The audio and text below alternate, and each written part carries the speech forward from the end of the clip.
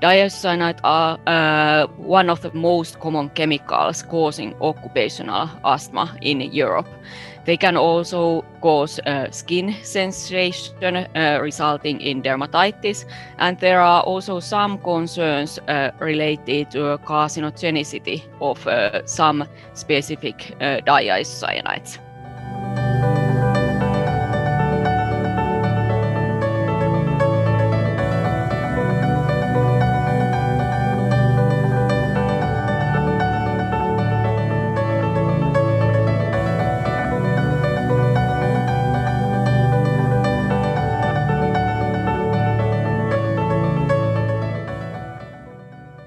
We know that exposure may occur in several industry sectors, but information on the current exposure levels in many cases is quite limited.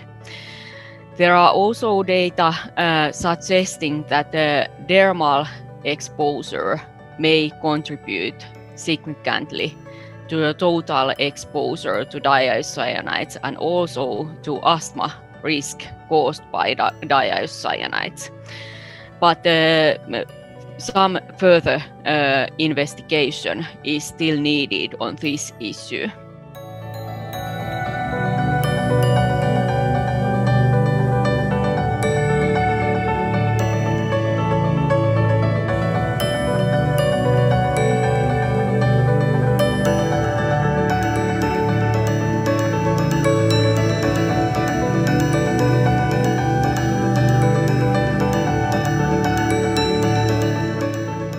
We will use both so-called exposure biomarkers, which means different metabolic products of diisocyanates, which will inform us on the total exposure to diisocyanates.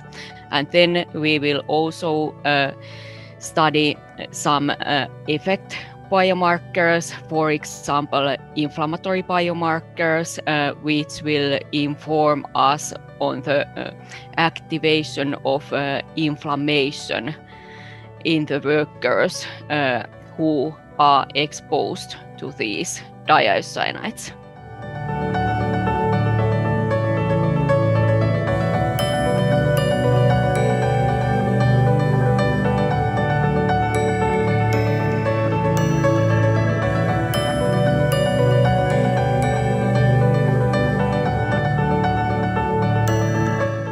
All diisocyanate suppliers shall ensure that users are provided with training materials and courses on the safe use of diisocyanates. And all users are obliged to take these trainings before using any diisocyanates containing products.